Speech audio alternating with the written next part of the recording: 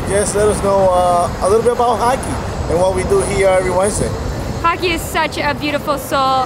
He, every single week, is out here serving the city in an intentional way because of his own story. When I met Hakki, I learned that he came from a background where, not only did he make something of himself from, humble beginnings, but he is constantly of service, serving other people that he knows and doesn't know across the city in such a beautiful way. I love Hakki. I met Hakki here, amazing person. He brings pizza all the time, and he brings all his friends here who has different type of businesses, which is amazing. Amazing person, amazing soul. What he does here is amazing. Every week, rain or shine, I mean, we're here. Rain, snow, doesn't matter, cold. Very good. And he's always been here. Mr. Mayor, what picture? So I'm doing a documentary about Hakki. Is there something you want to say about him? Listen, amazing, amazing, amazing American dream story. Not only did he come here with nothing, built up, gave back, but now he's out here giving back in a real way. Just goes to show you, when you deposit into the social bank of life, you have equity when you need it. And when you need to draw on that equity, it's there for you. Only way you can have an insufficient fund if you never deposit. He deposits. Thank you, sir. Hi, my name is Hakki Akdeniz. I'm a local assembly member here in the Lower East Side. And I met Hakki many years ago, and his altruism and commitment to our community, commitment to justice for people is like really remarkable. He, time and time again, really steps up and helps people in a way that you don't see most people do. He cares deeply about the struggles of humanity and really wants to do what he can to make the world a better place. And he just came to the United States, was homeless, lived in poverty, decided to start a business, became a pizzeria, became internationally known, but that still makes, he's still like the same Hakki he was, like a kind, caring, loving person who's there to give back to the world, and he continues to do that. No matter how famous he gets, he's still there every day, giving food to homeless people, giving in this community, and caring deeply about his friends and families. It's really an honor to know that amazing human being. Thank you. Yeah. Guys, I knew Hakki for 13 years. When he first came into the neighborhood, 2010. He opened up the shop, and my kids was going to Manhattan Charter School. And every day after school, they love pizza, so we'll go and shop with Hakki. And one thing I love about Hakki is he's for the community. At the time when the kids didn't have it, they couldn't afford a slice. He's giving out slices for free. And that's real big for a community leader, to give back. At the end of the day, it's all about the give back. You gotta come back to your neighborhood and make sure you blossom the neighborhood, make sure everybody looking good. Hakki, we love you. Say thank you for everything you do for the Lower East Side, my brother. And I wish you nothing but the best. Many years of more success. Boopa signing out, Mr. Skills and Drills, man. Love, baby. That's we good, love man. you. Thank you. Yes, sir. Yes, sir. Yes, it was such a great opportunity to meet Hakki and understand that this is a guy that has 16 restaurants, came off the streets and was homeless, just never forgot where he came from, continues to give back. You'd think the guy would be exhausted at times, but no matter where he is, his energy is always high, he's always smiling. You can't get the guy to talk about himself. Everybody talks about him because he's so modest, and I think that's really the essence of Hakki and what makes him so amazing. We're really blessed to have Hakki in our lives. He's got the biggest heart. He came to a charity event that we were honored at the other day, and every dollar amount that they asked for bidders, Hakki was raising his hand every time. He just wants to give back, and it's amazing what he does every week here for 9 years, and feeding the homeless, and so generous, and we can't wait till the news breaks about him donating his millionth slice of pizza. Nice. And we're just really blessed to have him in our lives.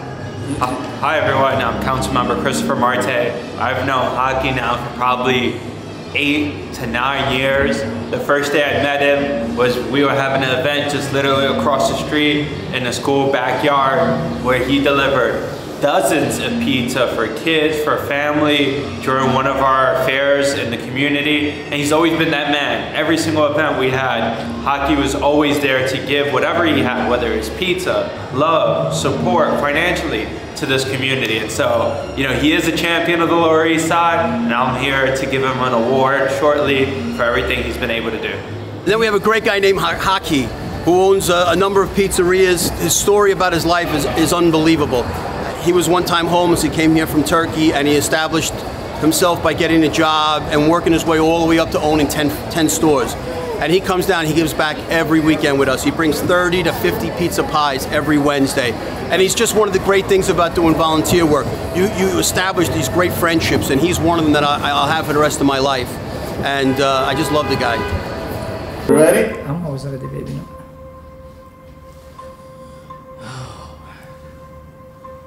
You get nervous more than I do. What happened to you? Hakki. Yes, sir. Who are you? Who I am? Oh, that's a very good question. Well, I'm Hakki Akdeniz. I am a kid from Silvan, Diyarbakir in Turkey, with big dream, always believing in myself. What do you miss about your country?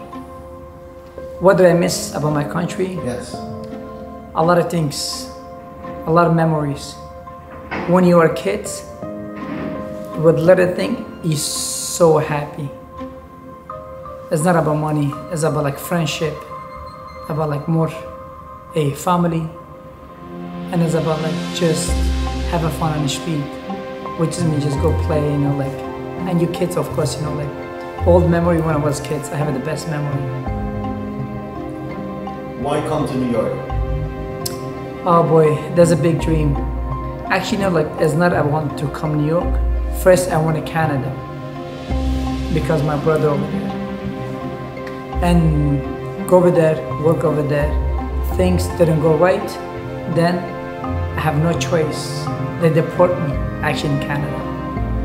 And then I have to move the country.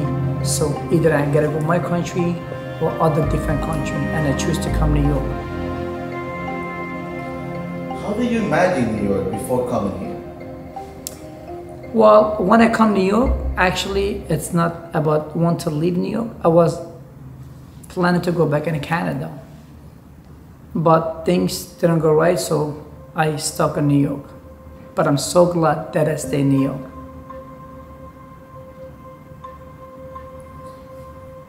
You were homeless. How did that happen? Well, when I come over here, like I say, I come over here with a friend of mine. He invited me. I'm not gonna say with a big hope, big dream, but a reality it become big dream. He invited me. He said, Hakki, if you come to New York, I will help you. I said, are you sure? He said, yes, not a problem. I will help you with job. I will help you the place that you can stay. And I said, but I don't speak English. He said, not a problem. I'm here for you. I get it. But when I come over here, that my friend, you know, like broke my heart and he let me down. He gave me hope for 2.5 days at Port Authority, but at the end of the day, he didn't show up. And that's what exactly, after that, I become homeless. After a week after that, I become homeless actually. How you came out of homelessness? Well, to come out for homelessness, it was not easy, but like I said, I always have a big hope, and I have no choice to be more homelessness on the street, because I have to find a way to get a job, to work, and to save it, and to just be able to pay rent and leave it, and go back in Canada with my ex-wife. But it took a long. I was so lucky. It took me almost over 3.5 months to come out from homelessness. How are you helping others? How I help others? I mean, when I was on the street, someone helped me as well. I know what it means to help others to feel. And when you help them, not only just financially and mentally as well. I always say, don't just give money. When you give money, talk to them, listen to their story, then give them money. Talk to them. Maybe they're hungry. Maybe they wanted something else. Maybe they don't want food, you know, just don't buy them food. Ask them, maybe they wanted some medicine, for example. Maybe they want to smoke cigarette, just whatever. So to help them, actually, you know, that question is for every human being, not only just for Hakki. We all can help others. Others people, they need help from us. And when someone asks you to help, just help them right away. Don't say, let me think, I'll let you know. Don't give the hope, because the hope is the biggest regret. One day you will have it. Don't ever give like empty hope to anyone.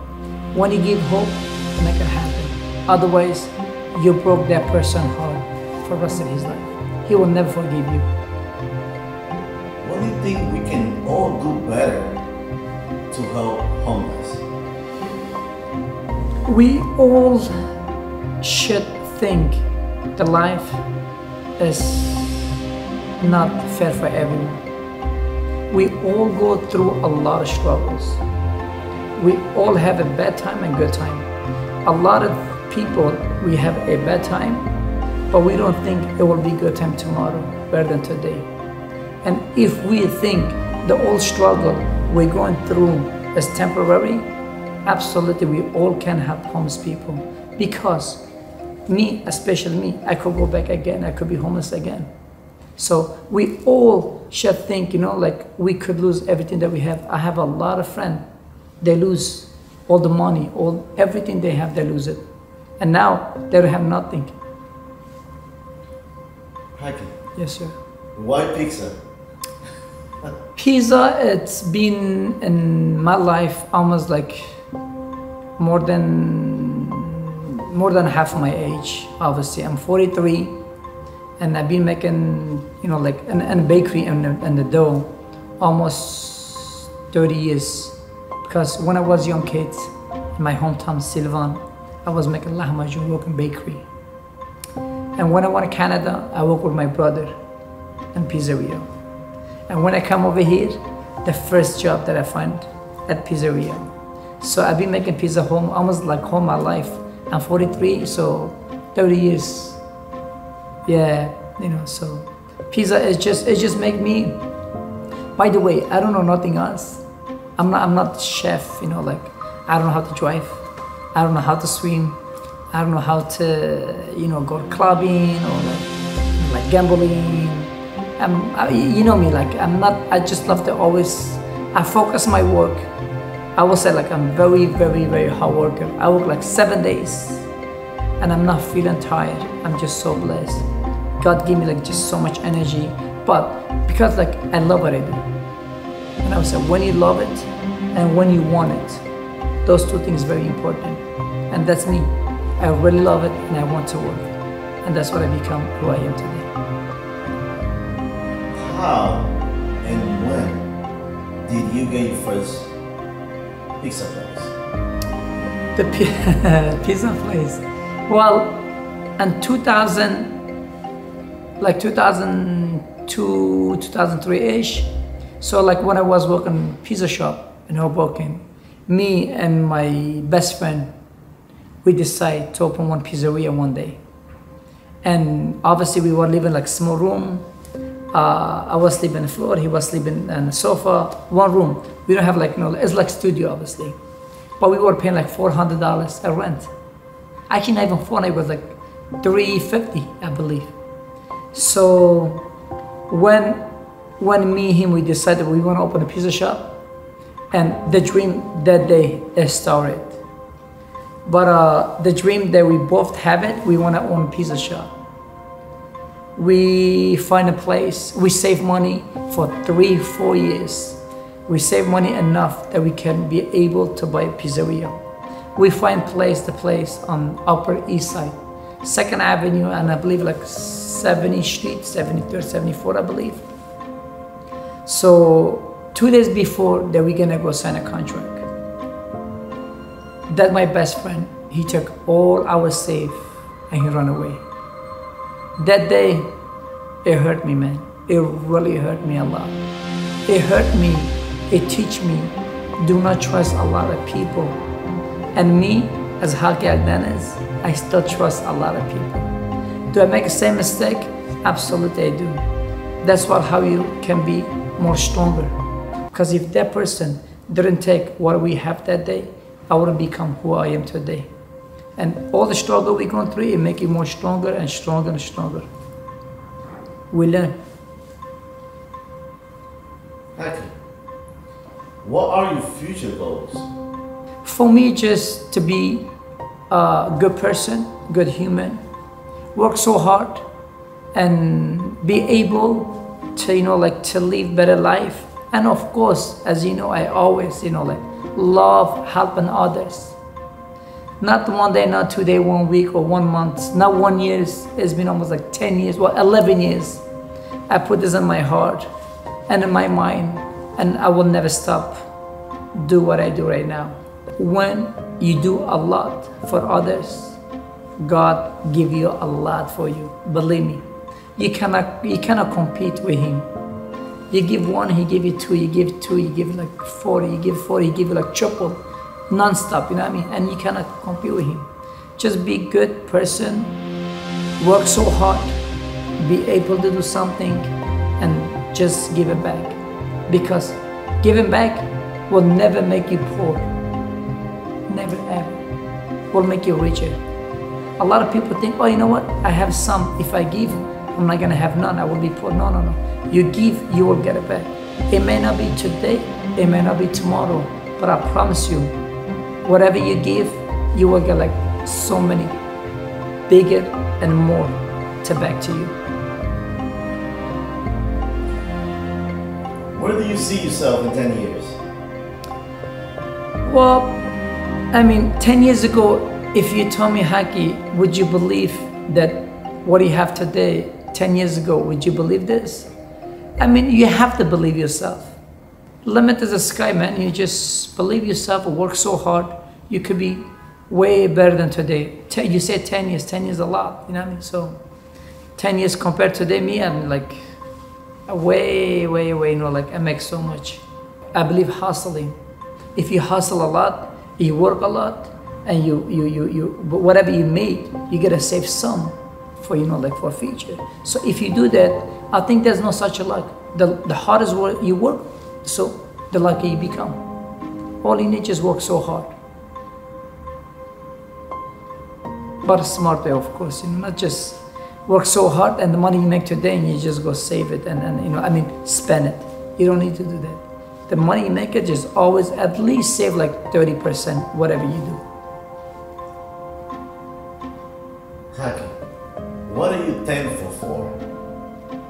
I'm thankful for so many things in life. First of all, I'm so thankful for God that He always protects me. He is the biggest security in my life. He is the biggest bless that give it to me every morning when I wake up. And I know that I woke up today, it's for a reason. It was a purpose in life for me. He's been always so good to me. Whatever I asked to Him, and He gave it to me, way more than I asked. And I am always grateful for what I am today. And my mom, I think it will be the most important person in my life. Thankful for her as well. Talk to me about Wednesday night. So Wednesday night, it's called PCNY. People Connecting in New York. So PCNY, I met them about 9 years ago. They were 8th Avenue on 31st or 30th Street, I believe. I think it was 31st Street, yeah. They told me there's there's some people on the street and giving food away to homeless people. And I was doing this in front Bowery Mission. And I used to go front Break and Run. And sometimes I used to go front train station on Delancey and Essex. Just give them every day give 1 pie. Or leftover from my store. Never put a garbage, never ever. But still, always we give it to them. And when I met them, and it make me feel be so, actually, you know what, like more friendship with them. I really love them, you know, like especially like Wayne. He make me like so much welcome, and his mom Susie. Since then, we never stopped. I think like 1 week, I believe, I couldn't make it. But it's been almost like 9 years, non-stop. Every Wednesday, we go on 34th Street, 8th Avenue. So many people, you know, unite together. And as you see, not only just food, they bring a lot of clothes, they bring a lot of medicine. And then we offer them job, we help them. We're not going over there just high, we just not giving food. There's a lot more than a food. But you know what? We love it. We really love it.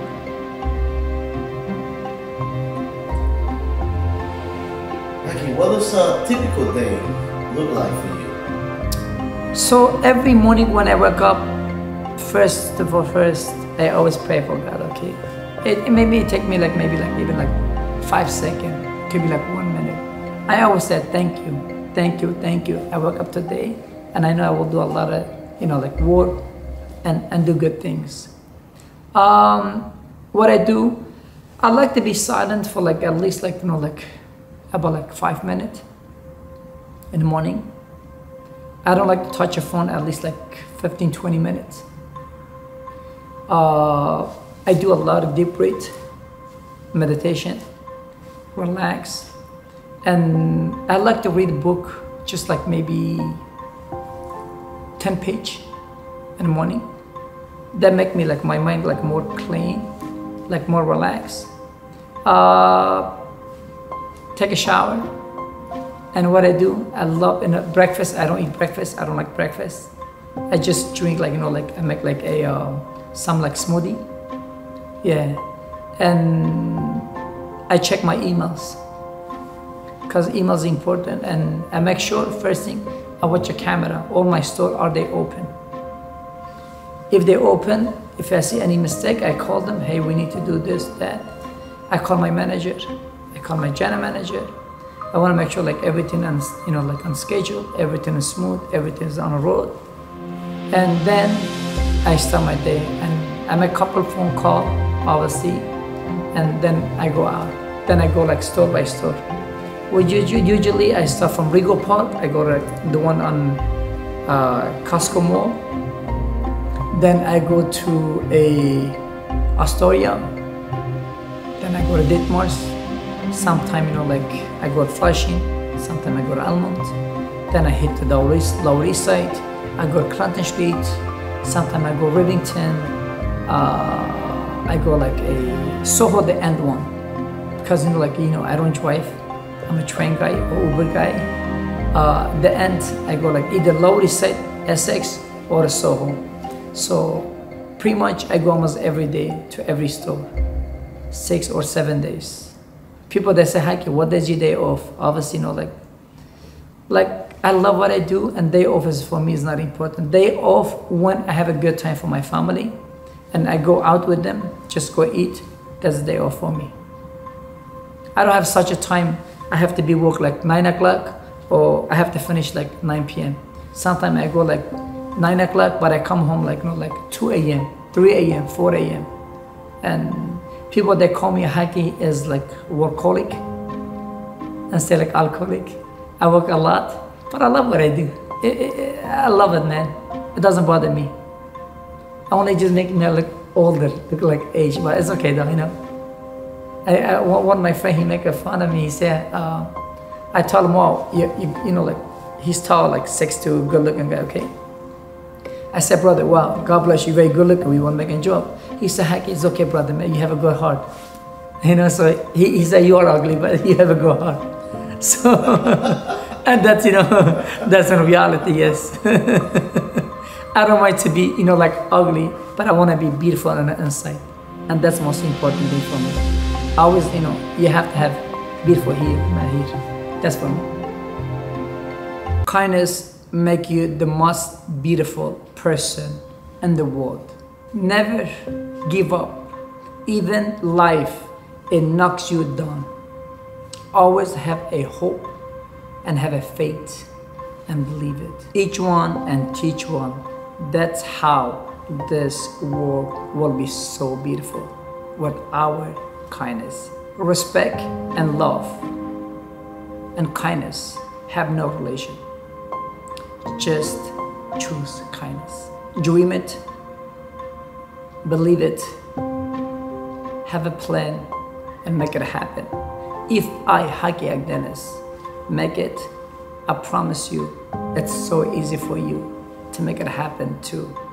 All you need, just believe it, man. That's all you need. When you going to a lot of struggle, when the hardest time in your day or your time, leave it. Time is the best medicine for you. Just wait. It may not be today, it may not be tomorrow, but I promise you, the third day it will be so sunshine. Just wait. Not everybody make it age 20 or 30 or 40 or 50 or 60. Let's just wait. Time is the best medicine. Just wait. Your time's coming. Believe yourself. You can make it. Don't be too quick to judge someone, because you never know that person what have been going through on his life that day or past. Just don't judge. Humanity will take you to every level. I always say humanity and kindness I call MVP. Usually they use this for like basketball play, but you know what? It's good for human being. Just choose always to be more humble. Doesn't matter what you have and who you are. All you need, choose to be kind and be humble. Don't show off people what you have. Be kind to them. Be kind. Be the reason someone smiled today. And you know what? Only awesome people make history. History is not about money. It's about legacy that you leave behind you.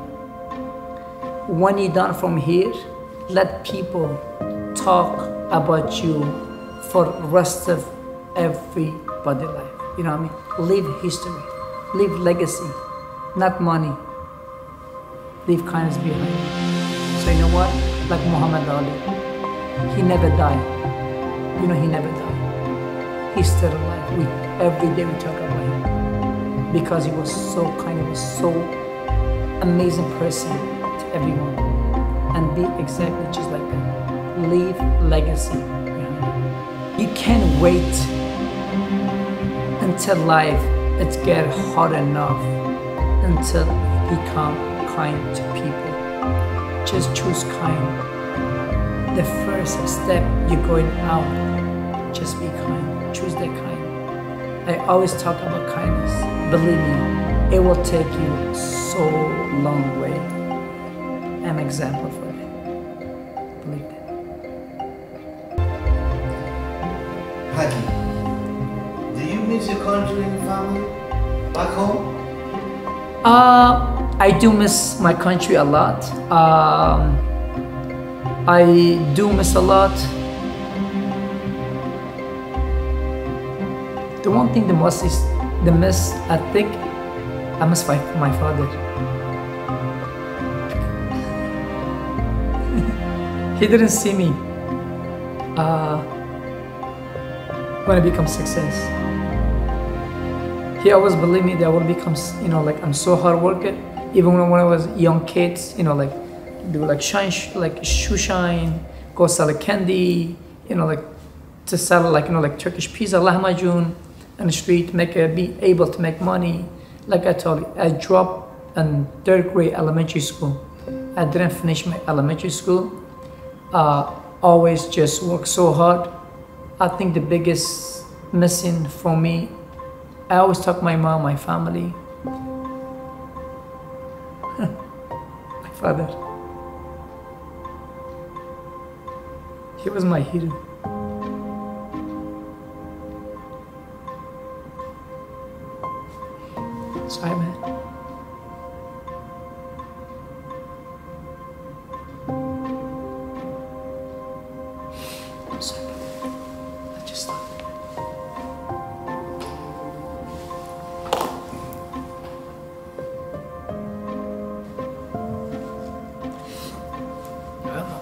I wish my father see my success.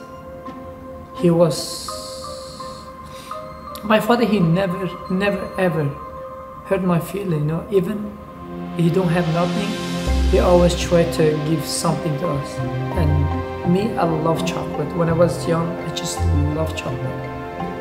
And always my father, always when he come home, I would just go look in his pocket. He always have some chocolate, some candy in his pocket. Before I gotta, you know, like go in his pocket, he just grab me and lift me up and just hold me, kiss me, and I'm like, was my hero, man. I always say, I wish he see my success. He couldn't be able to see me, but I think he's watching me right now. I believe it. So people out there, you know, like when they have father, just love them, man. Love them, respect them, and be thankful for them. Because when they're done, when they're not here, impossible. They bring it back. So always just love them, man. Call them, do FaceTime, go see them, buy them gift. Even you buy them like a cup of coffee, you make your father so happy. He doesn't need your coffee, but if you give him one cup of coffee, just a cup of tea, buy him anything, he will be so happy. It doesn't matter how rich he is, whatever he have, with a small thing, when they receive from their kids, they will be so happy. And I'm a father, I have 2 beautiful kids.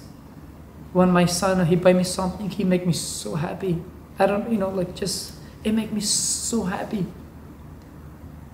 So, people out there, just love your parents, man. Parents, it's only one. When you don't have it, you miss them a lot. I never want to talk about my father. I always, it hurt me.